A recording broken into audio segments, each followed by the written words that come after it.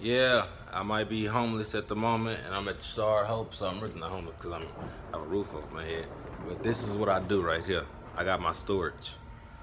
I come change my clothes out unit, you know, and change my clothes out, and after I take a shower or whatever, or I come get some clothes and take it there and change them out there.